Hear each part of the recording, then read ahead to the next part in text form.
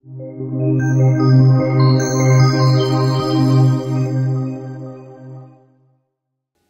up everyone, Drew Pickens here. We're taking a look at a Cydia tweak. This one's on Now Playing on status bar. You can find this one free inside the Cydia store. And what this tweak does is basically shows what's playing, gives you the actual artist's name as well as the song up on the status bar wherever the clock is.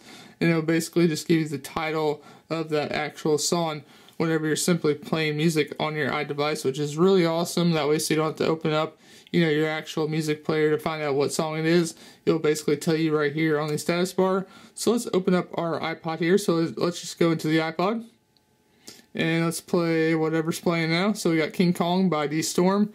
I'm going to turn this down a little bit. And as you can see, Let 'Em Talk up there on the status bar, and it basically gives you the time as well.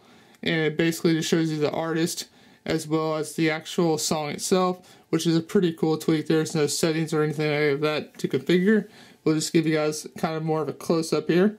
So let that focus in, Let 'Em Talk.